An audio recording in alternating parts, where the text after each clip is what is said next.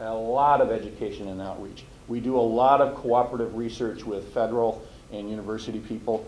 Everything I'm presenting to you today was developed through research, otherwise this would be a very, very short talk. I can't emphasize the importance of research and methods development, because all the tools and things I'm going to tell you about, including the biology of this pest. When emerald ash borer was first discovered in Michigan in 2002, the scientific literature was one paragraph in Chinese. That's it. I'm not kidding. That was it. That was the entire. They had to go over to some guy in Slovakia or someplace to get the thing positively identified.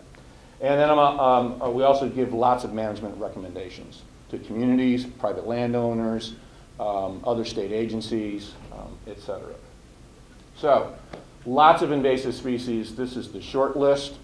Everything with a star, asterisk, is already in the state.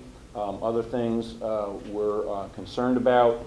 Winter moths in New England makes gypsy moth look like a wimp. We don't want that one, and we have a lot of those. But I'm going to focus in on emerald ash borer today. And just in general, through trade, lots of stuff comes over on solid wood packing material. Ever since Thomas Jefferson decided to start bringing different things over across the Atlantic, we've been bringing stuff over from Europe and through trade. And all you got to do is, just go into the store and read the label where things come from. Okay, we have lots of trade, and pests, diseases, insects, etc., love to hitch rides on all of that stuff. So sometimes, and this is sudden oak death, Phytophthora mormont in California. This is a Cyrex nutquilio, our beast, our friend here. Anybody know what that is? All right, that's our state tree. Asian longhorn beetle, we don't want that one. Gypsy moth, and some people accuse me of being a pest. And sometimes my staff gets really frustrated and likes to take matters into their own hands. Believe it or not, that's an improved way to sample branches way up high in the tree. So, you have a community, you got trees, you got wetlands, you got a forest, etc. And if you've got a lot of ash, it's going to start looking like this. The emerald ash borer is probably, in my career, the closest thing that comes to chestnut blight as a disease. Diseases always scare. I'm a forest entomologist by training. Diseases always scare me because pathologists can never agree on what to call stuff. They keep changing the names all the time. Entomologists are a little bit slower to do that. We like to pick on the pathologist. But emerald ash borer is attacking a whole genus in North America. And dealing with communities, a lot of communities in Pennsylvania, I think we have more levels of government than any other state in the union. When you add it up, it's 2,629. If I gave a talk every single day for every work day, it would take me 10 years to go talk to every single community in Pennsylvania. I sometimes feel like I've already done that. So we've had a lot of outreach. Things like this, we've dealt with the State Association of Townships and things like that. But this is really targeted towards communities. Everybody lives in a community. Okay? You all have water resources, you all have land, you have open space, etc. So this talk's targeted toward folks like that. So potential impact, if you've got ash, this is going to happen. It is going to happen. Your trees are going to get attacked. They will die.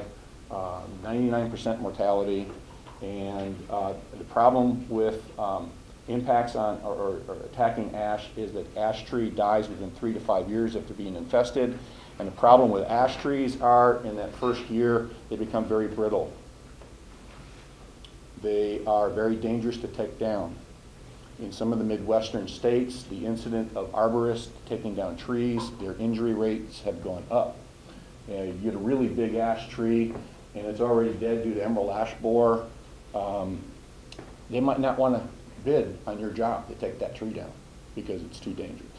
So being proactive and dealing with this ahead of time, if you don't have a high infestation or you don't have it yet, the idea behind this talk today is to take a look at your ash resource and decide what you're going to do about it.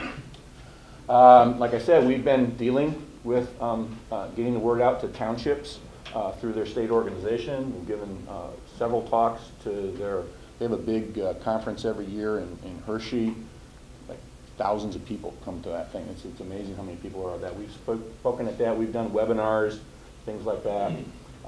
Actually, I am giving a webinar next Thursday, EAB University. We actually give lots of talks on that, so I have a talk I'm giving then next Thursday. We've been dealing with a lot of communities, some of them on a pilot base. I'm going to go into these a little bit more, but these are some of the communities we've been working with.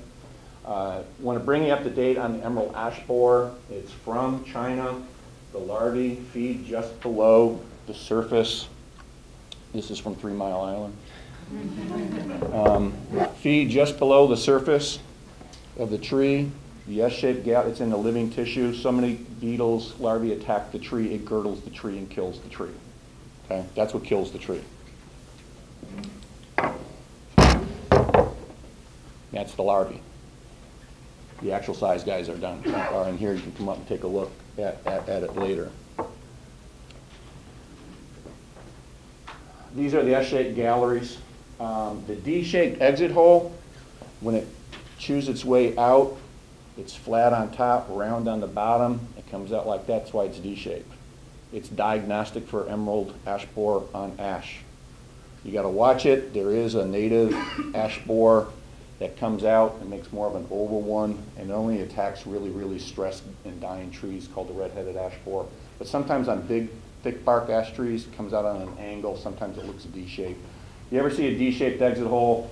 You can cut out the window. You can actually peel back some of the bark. But you see these S-shaped galleries. The S-shaped gallery is diagnostic for emerald ash borer. It's got a complete life cycle. The one thing about low infestation populations, sometimes when they come out into July, they hatch really late. Sometimes the larvae will go through a 2-year cycle in the tree. It makes it kind of hard to detect that way, but when populations build up, it's basically a full, complete generation in 1 year. Where are the eggs laid? They're laid on the surface of the bark in nooks and crannies. The egg hatches, and the larvae burrows into the tree, starts feeding. It's as an S-shaped gallery, and it starts out really small. And as it gets bigger, it goes bigger and bigger and bigger, that S-shaped thing, till it then does this pupation thing. Actually, it kind of folds itself over in like a C-shaped thing. And then it will come out in the spring, pretty close to the D shape. Bigger and bigger, bigger, bigger, and then it pupates, etc., and then it eats its way out. The winter part of the life cycle, is it become, because it just, the temperatures go down, it just... Things from China, it gets cold in China. I'll show so they're show under that the bark. They're under the bark, yep. That serpentine gallery is diagnostic, that D-shaped exit hole is diagnostic. You'll often see on thinner bark trees some bark splits, and that's because of the feeding underneath it. Bark splits happen due to other things, like frost cracks and things like that, but if you peel that back, you can see it. You start seeing dieback, you eventually get mortality. Epicormic branching can happen due to any kind of stress. When we first discovered this out in Michigan, we started looking for it in PA, and a lot of ash in our forest are in decline. Once ash gets going into decline, especially with all the drought we had, believe it or not, we used to have a lot of drought, especially in the 90s. Ash doesn't recover from that very well. So we had a lot of decline. So unfortunately, the emerald ash borer likes to pick on the stressed trees first.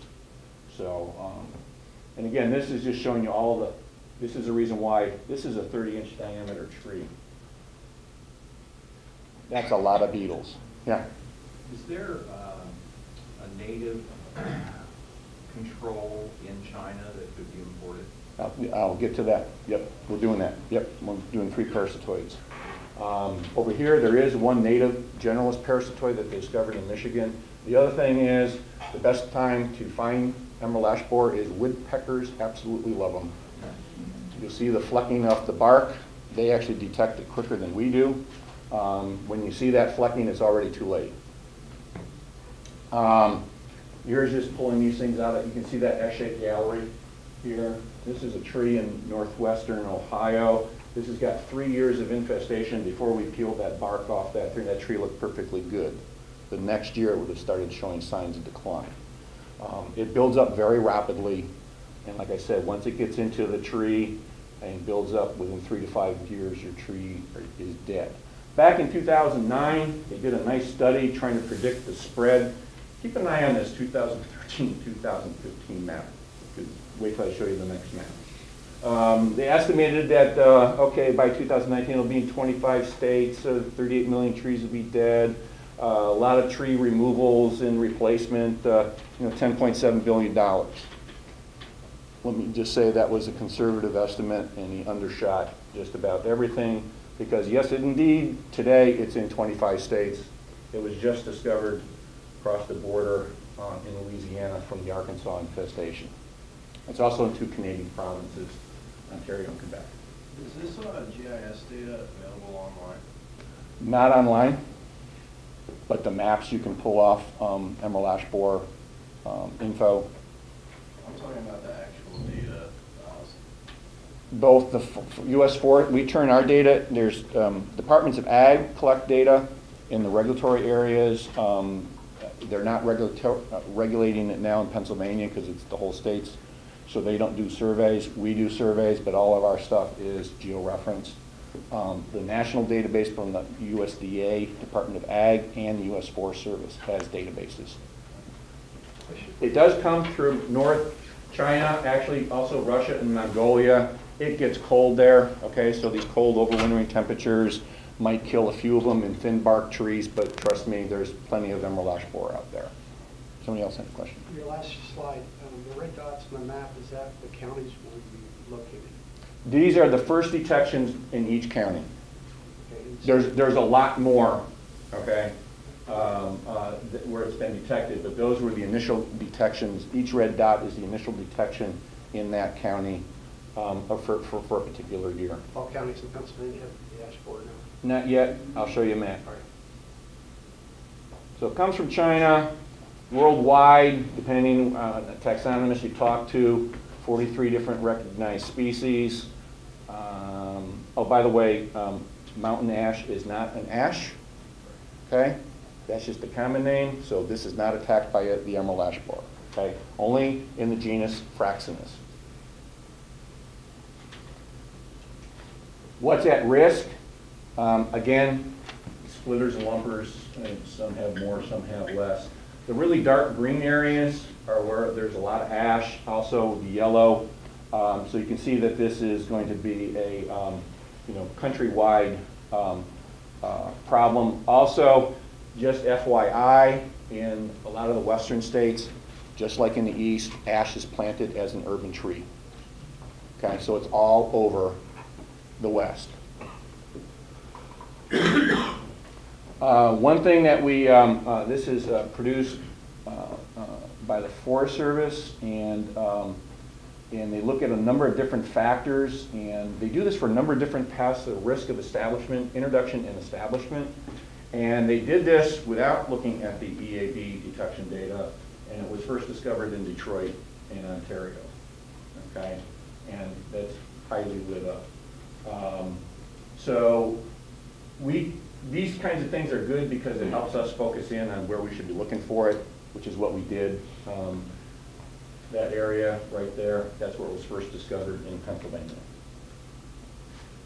So we did kind of our own risk map where we looked at, this thing's moved around a lot by firewood, ash forest products. We looked at where the ash was.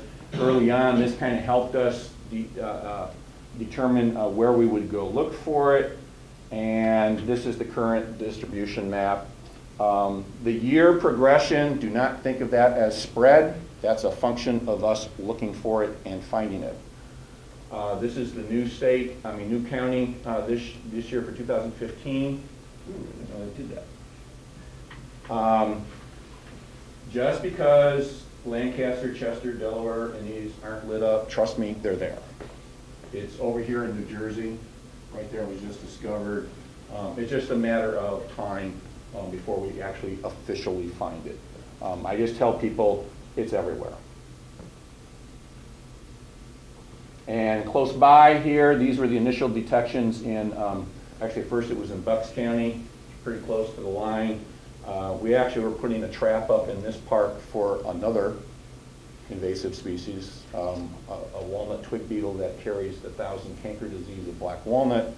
And he also stuck up a purple panel trap there, and lo and behold, we caught the emerald ash borer there. So those are the... That's what those traps are, the purple traps? Yeah, yeah. We don't put those up too much anymore because it's statewide. We put them up a little bit along the northern tier because that's where our ash forests are, and we're looking for sites to establish biocontrol release sites. So we want to know as it gets to there. You can't release the parasitoids unless you have emerald ash borer. The problem with serving for emerald ash borer is there's no good early detection tool, and that's why this thing is spread so quickly. The purple panel traps are basically put up, and the beetle's flying around someplace and runs into the thing. It's got a lure, it's attracted to either green or purple. How did it get here? A lot of invasive species come over in cargo containers. They only inspect about 2% of these things coming into the country. So a lot of stuff gets in. There are now rules on international standards for treating solid wood packing material. If everybody would follow the standards and follow those rules, it'd be great. But lots of countries like to put the stamp on it, and they don't do anything about it. And so they kind of cheat.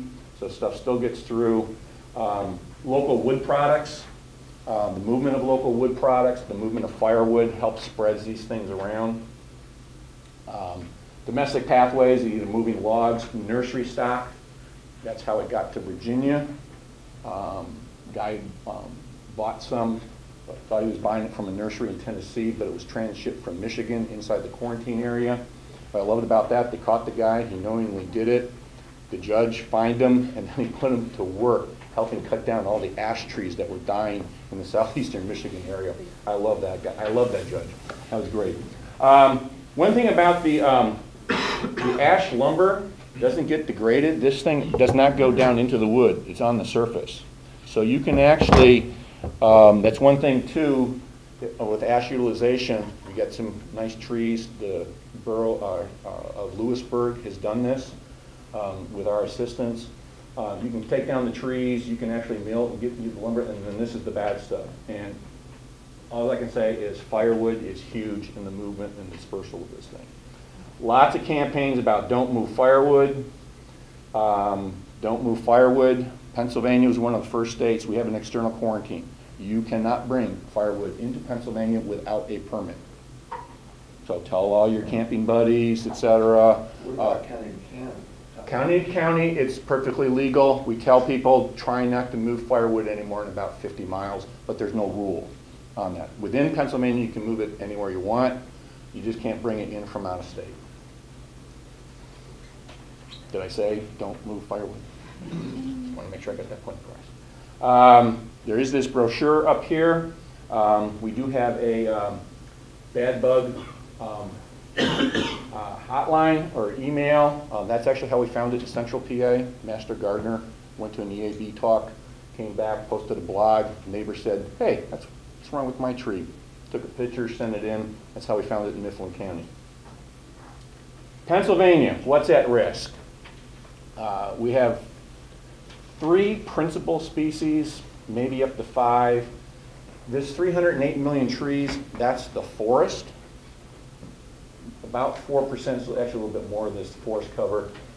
This does not count urban trees. You could probably double this number if you added up all the ash trees that were planted in an urban situation. Black ash is a species. We don't have a lot of it, but it's in very, very, very wet sites. Okay. Then along stream corridors and things, you get the green ash. We have a lot, and then a little bit more upland, we have white ash. Blue ash is rare. We've not yet found it. There's some historical records. We can't find it in the woods. It's mainly a southern species. There is a blue ash planted in the borough of Westchester. It was the first tree that we treated in one of their parks. It was planted in the 1850s, so it's pretty cool. We do have pumpkin ash, and it's mainly up near in Erie Bluffs. And that's a rare species, and we are documenting where those things are and treating them and protecting them. Now, impact. I'll use Philadelphia because they're one of the places that designed a emerald ash borer plan. They've got a goal of increasing their canopy cover by 30%. 6% of their trees, canopy cover in Philly is 6% is ash. They're going to die. So their goal is increasing by 30%, just went up to 36%. So here's the kind of the impact, especially in their parks. They got a lot. They got a pretty good plan put together in Fairmount. Anybody been to Fairmount Park? Lots of ash trees. So they're focusing in on some of those areas, especially the park areas. But that's already impacting a program where they want to increase their tree canopy, but 6% of it's already ash, and that's going to die. Ohio did a pretty good study. They got a lot more ash than we do. The impact on property owners, they're going to estimate at about $1 billion. And for management of Ohio's forest industry, another $2 billion. That's probably a conservative estimate. So that's just one state, $3 billion. Native Americans, especially the black ash up in the lake states and some of the northern states, black ash is integral to their culture, especially basket weaving.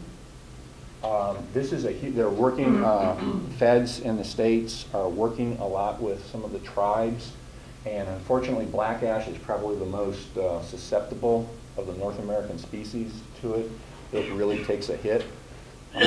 So this is one of those impacts that you don't think about. We think about trees and water and air and stuff like that. This is integral to their culture, and so that's a problem. And then Major League Baseball going to do.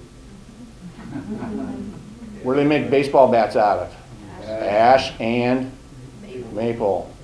Asian longhorn beetle attacks maple. So we're going to start hearing pings pretty soon. Northern tier of Pennsylvania and up into New York, Louisville slugger gets a lot of their ash. Slow growing ash trees, nice tight rings, long period of time, makes good baseball bats. Tree values in urban settings. This is Altoona. You drive into Altoona, every single one of these trees going down that boulevard is an ash tree.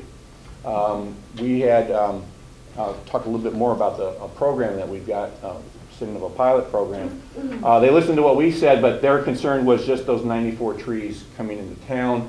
And the reason for that is because all 94 of those trees is a memorial tree. Okay, dedicated. So that's their value in their community, was just that street coming in where you had 94 trees.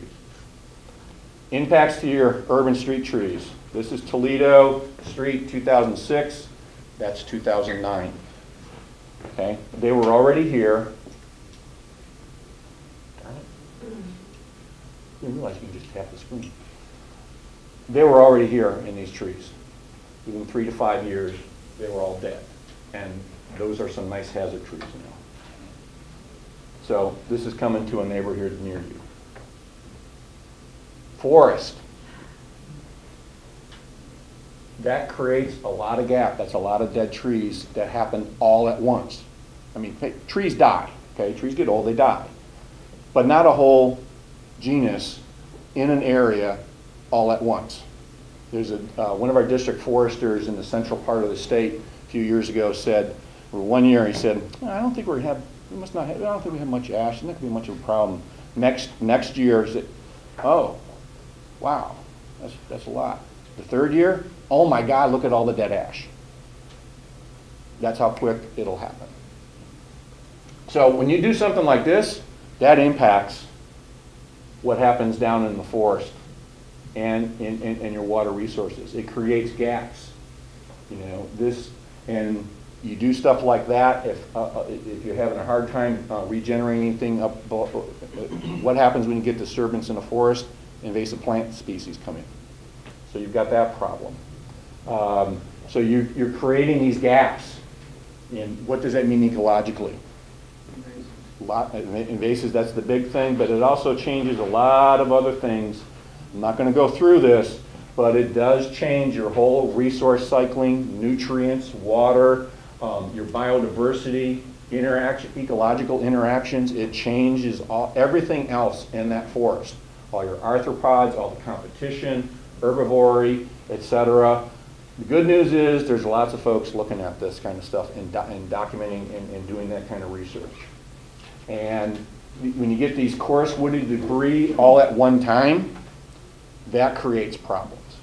And it also creates spot for invasive plants. Ash. This is just looking at arthropods. There are 44 species that rely almost solely on ash. So they're threatened. These guys, you know, low-risk species, I mean, they feed on probably a lot of other things, visit that tree, a lot of other trees, probably not that big of a deal. But you're basically looking at probably 50, 60 some species that, just arthropods use. So, and remember, this is a genus that's getting attacked. So, here's the other issue that you have. I mean, we're here looking at watersheds and water values, et cetera, but they become hazard trees real quick. We do have a documented death in Pennsylvania, in a park, during a storm, young girl underneath an ash tree, infested with emerald ash borer, branch came down, killed her. So, those of you who have legal responsibility, you own property and you own an ash, and if you know that that's a hazard tree, you didn't know it was a hazard tree, something happens, okay, the judge's going to let you off. But if you do know and you didn't do anything about it, we try to tell this to municipalities, especially right-of-ways, okay, looking at right-of-ways, parks, trees out in front of the courthouse, along walkways, etc. Those trees become very brittle very quickly. Not only branch snap, but you get bole snap. Okay. Define bolt snap. The trunk of the tree snaps, not just the branches snapping. The whole. We've had lots of storms. Those trees are going to be much more prone to breaking and coming down. So after 3 to 5 years, the tree standing, it has no lumber value at all. You better take that out before it dies or the year it does die, because it becomes very brittle very quickly. So if you had a forest where you had marketable timber, then yeah. And I don't say go out and cut all your ash. I'm going to get to that a little bit about our state forest. Any case, a lot to do with not just emerald ash borer, but really should be cognizant of what constitutes a hazard tree and deal with that. And like I said, street trees, you've got, here's a stop sign. Those are 2 ash trees. Look where that branch is, right over the stop sign. Parks, by the way, this is that woodpecker flecking on the bole of the tree that you can see there. This is actually out in Allegheny County Parks, their North Park. Back in 2010, we actually implemented a demonstration site to put together all the tools, and we worked with them. It was great because it was not only that, it was a watershed area, kind of on the side of where the outbreak was, and we protected trees there. It was great because they had a nature center there. It was a great education thing. But again, here's a walking trail, and these are ash trees. So you've got a hazard situation there. Schools, this is actually in the township out in county, north of Allegheny. Mercer? Starts with a B. Butler. Thank you. This was actually close to the location where it was originally found. This is a school, this is a baseball field, this is the home run line, those are ash trees. Those are dead ash trees. This is a park in the borough of Westchester. Here's that's a, I think that was a 60-inch diameter ash tree right next to the playground. I have several of them. Yeah. So, so here's a hanging, as branches start falling apart, you know. Took this in the park, a little while later, slightly over to the side. Okay, got a school group out there. And almost all these trees are ash. Okay, that happens to be in the borough of Westchester. So, what are your options? Well, you can remove the trees. First, you probably want to do an assessment of where your ash trees are and look at the health of those ash trees, and I'll show you a little flow chart. A lot of everything I'm talking about today is available on our webpage. Okay, documents, templates, resources, etc., are all on our webpage. But obviously, tree removal is one. They tried to do this initially to eradicate it because that's how we did it with Asian longhorn beetle. Asian longhorn beetle moves more slowly. Emerald ash borer is a much better flyer, kills the trees quicker, moves around quicker, and that didn't work. But you can still remove trees because every tree that is removed, that's where it breeds. So you're reducing the breeding area for future emerald ash borer. Insecticides, there are lots of different things that work. Imidacloprid, safari, some of the pyrethroids spraying in the trees, etc. But that's an annual treatment. That's an annual treatment. That's an annual treatment. Emamectin benzoate. Gotta stop touching the screen.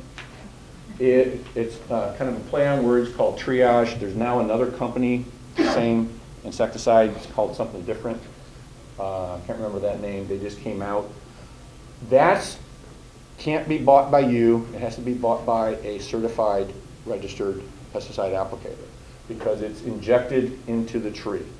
So there's no spraying, there's no putting it in the soil. It's directed into the sapwood of the tree. The good news about that is you get anywhere. The label says 2 years of control. We have some recommended rates, a little bit on the higher side, especially larger trees. Some of the research is showing you can get up to 5 years of control. So it's a kind of a unique chemistry. You inject it into the sapwood, and as the tree grows, the insecticide goes out with the new sapwood.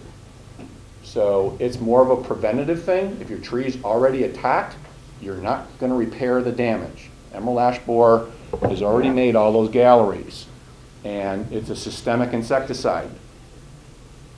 Okay, how's the insecticide going to get up to the top of the tree if there's no more vascular system? So you want to treat trees before they're attacked. Our rule of thumb is when you go look at a tree, whether emerald ash borer is there or not, you kind of look at the health of the tree. And if more than 30% of that crown looks dead or dying, don't bother. It's got to be a healthy tree. Any thoughts on once you begin treatment and say a whole bunch of ashes go down around you, how many years do you have to continue that treatment to protect the tree? Moves through or whatever. Good question. I'm actually going to talk about that. They're doing that kind of work in Michigan right now. They're looking at the aftermath. And the hope is that emerald ash borer needs ash. So if most of the ash is dead, it's harder to find the ash. So if you've got a protected tree there, you have to protect it long enough so the emerald ash borer population goes down. So you probably about 10 years. One thing about emerald ash borer, ash trees, it's stump sprouts. And emerald ash borer can attack a stump sprout that's no more than about an inch in diameter. So it can maintain its population. Great information on emerald ash borer info.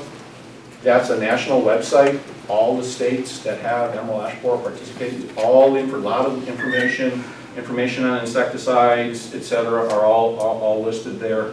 This document has already been updated, and it does work. We treated this tree in 2011.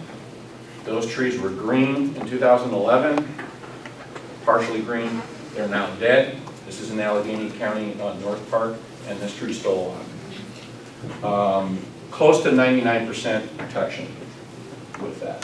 Imidacloprid, some of the other ones, at low populations, imidacloprid will work when the huge population hits the area. Imidacloprid works differently. It goes out to the leaves. Where's the critter feeding? It's feeding in the sapwood. Emamectin benzoate, that's the target. It's in the sapwood. So it's more efficient. You'll get about 60% control with imidacloprid and some of the other ones.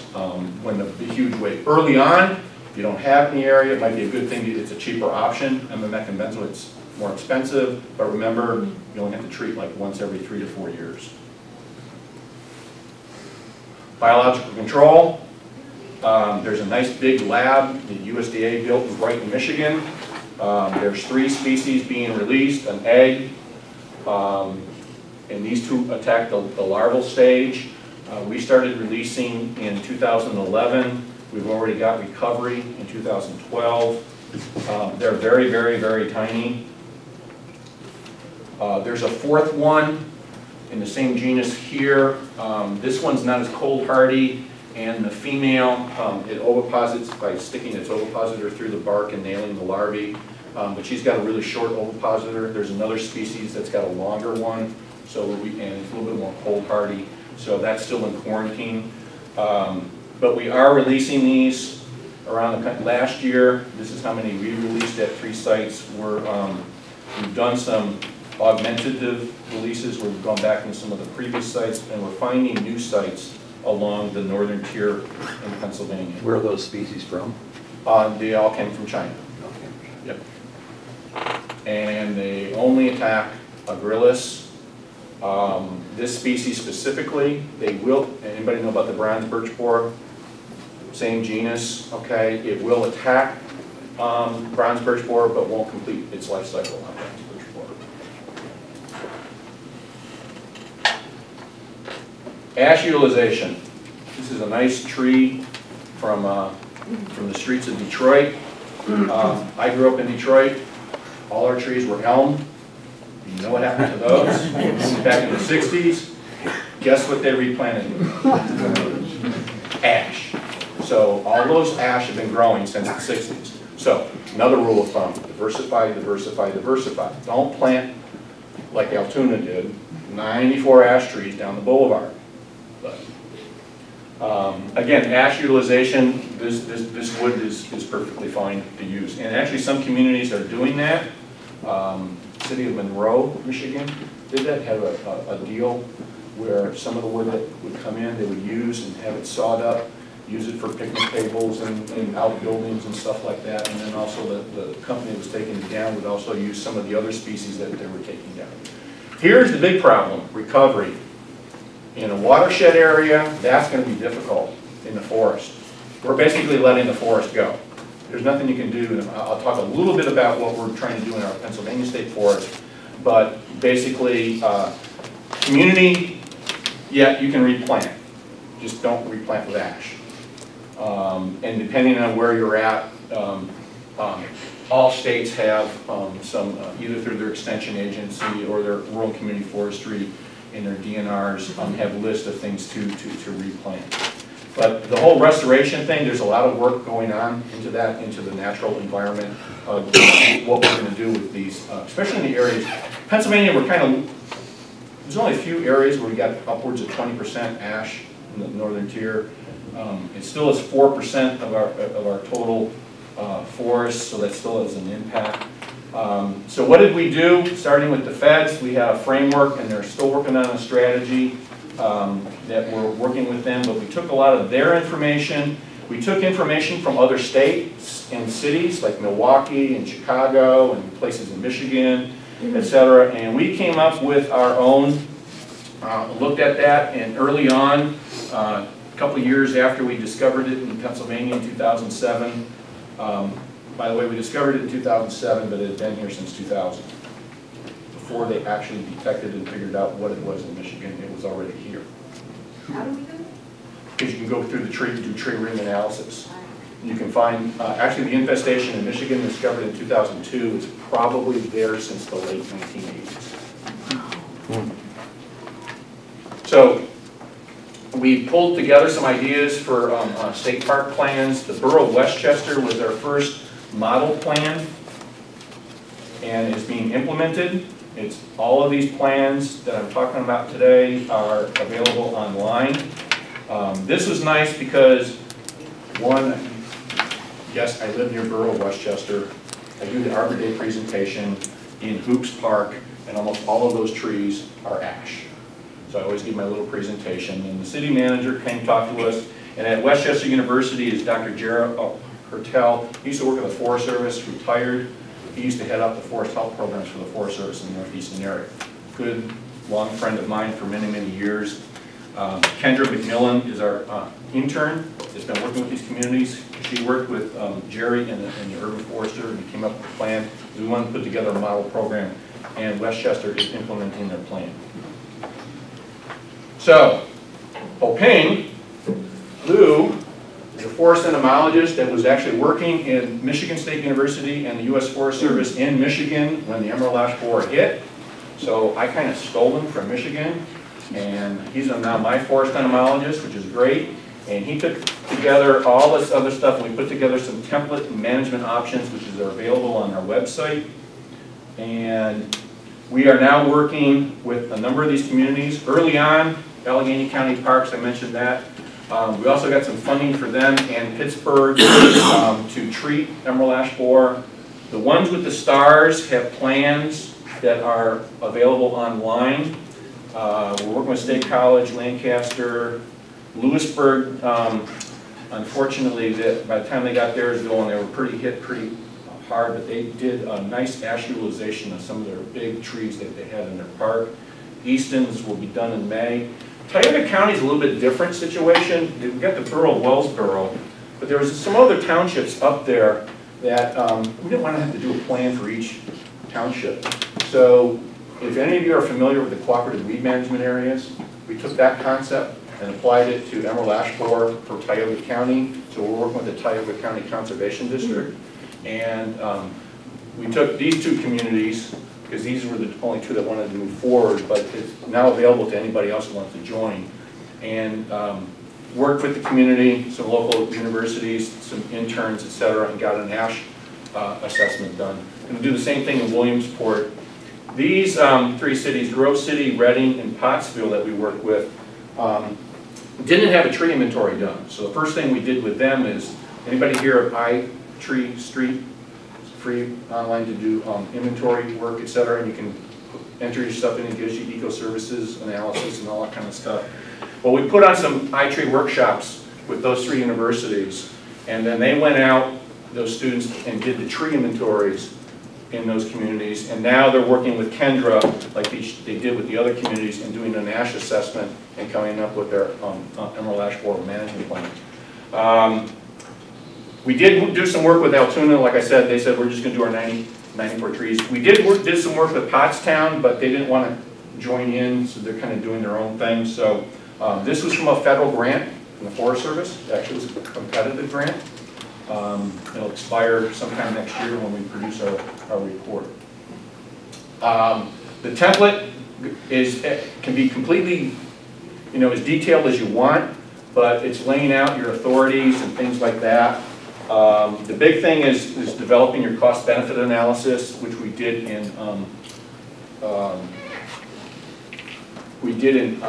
Westchester, and once it got completed, it went before the borough council, and they actually appropriated some money to implement it. And then we also applied for some Forest Service funding, just $25,000, and they've treated about 100 ash trees over a 3-year period, and we've got that implemented. And that's very similar to what everybody else is doing. There's basically 4 management options. You can do nothing. You're just going to wait till all your trees die, except for that's going to be a huge expense, because if you're responsible for that tree, you got to take them down. And it's costly to take down, especially big trees. And remember I told you about the arborists getting injured?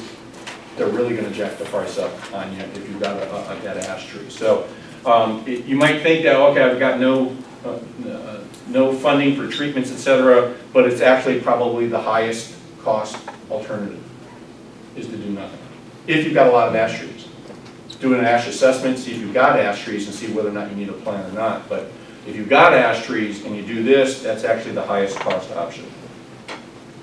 Selective management, most communities do this, or a mixture of this. They do an assessment and they find out where their high value ash trees are. You get a street tree that the city's responsible for, but it's under a power line. Okay, I'm not gonna do anything with that one. I'm not gonna put another tree there. I'm not gonna protect that one. It's on the power line. it's already 50% in decline. Heck, I'm going to put that on the list to cut down. And that's actually what Borough of Westchester did. They had 18 street trees, decided we're going to take them all down. And they just spread the cost out over, and we'll take 3 trees down this year, 3 trees down this year, 3 trees down this year. Or if they decline a little bit quicker. So your high value ash trees, you monitor those and you determine which ones that you might want to use chemical control with. And then places like Westchester, they have tree ordinances, the Tree City USA. Every time a tree comes down, they plant 2. So that's something too to work with shade tree commissions and things like that. The annual cost is spread out. We asked people probably to look into a 10-year plan because of this thing about what happens in the aftermath forest after emerald ash borer comes through. You know, do we need to keep treating every 3rd year or every 4th year? Maybe we can skip a year. Preemptive is sort of like you're going to play emerald ash borer and I'm going to take down all my ash trees now. Okay, or I'm going to spread it out. Some communities, and like Milwaukee, started, okay, well, we're going to treat a number of our trees to give us time, because they'll keep those alive. We'll take down these trees. These are treated so they're not going to die. And then it gives them time, buy time to take down the trees in a more orderly fashion. Actually, after they did that and they treated all those trees, they said, hey, that wasn't so bad. That wasn't so costly. Let's just keep the trees. So that's when Milwaukee, they switched from a preemptive thing with some treatments to selective management. No, we're going to keep them. So in any case, preemptive, you're basically letting all your public trees, they're going to go. You're going to have to remove them, especially if they're going to become hazard trees. You don't need any surveys. Your initial cost is high due to the removals, or if you can at least spread them out over time. If you've got some wooded areas, for instance in Westchester, the Gordon Preserve, anybody familiar with that at Westchester University? They've got a bunch of ash there. When it gets there, we're going to look at that as a biocontrol site.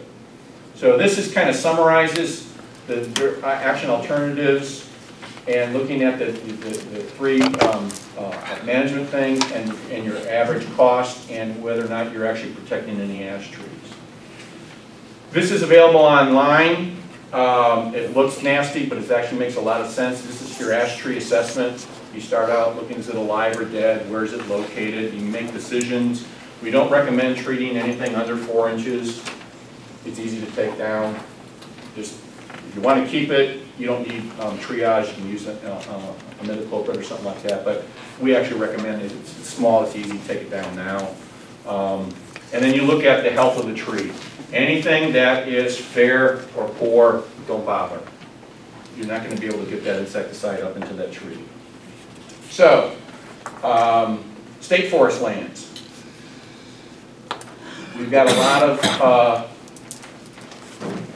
ash in our state forest. We're not going to go treat all of them. The problem with ash is when it dies and goes away, there's no seed bank after a very short period of time. So once it's removed from the environment, there's no ash. So we're collecting seed.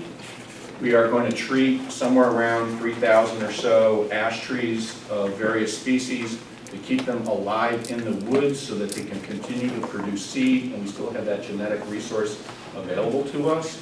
The other thing that we want to do is monitor as that wave comes through the 1%, especially in white ash.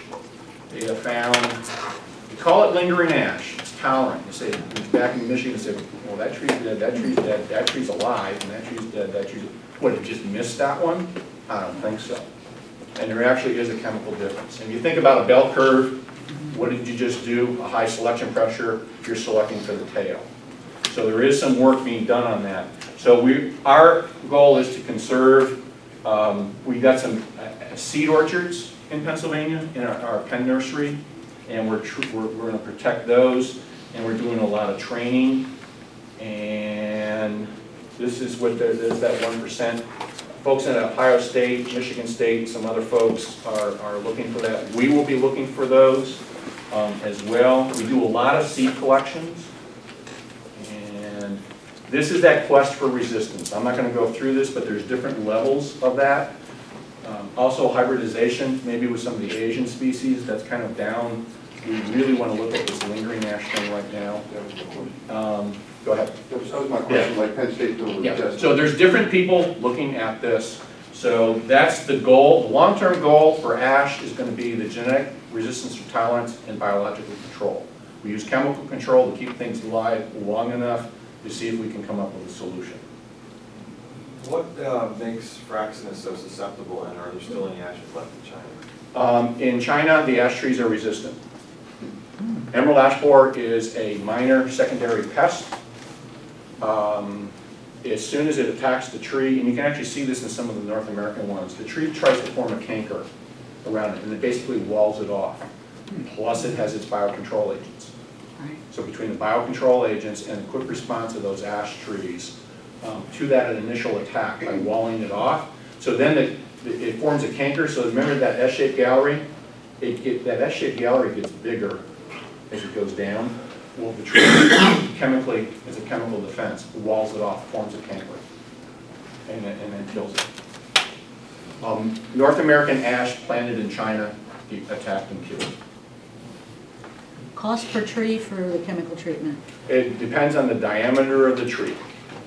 And I actually got a spreadsheet online that will calculate that for you.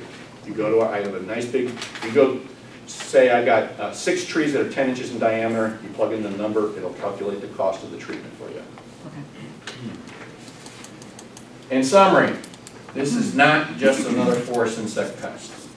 It's going to kill nearly all healthy ash trees. Your tree's going to die within 3 to 5 years. It's going to be massive ash mortality. I've seen this. It's not if, it's not maybe, it's going to happen. The hazard tree situation is critical. You need a plan. Treat early before you can detect it, especially down in this part of the state. And we are available to meet with you and talk with you.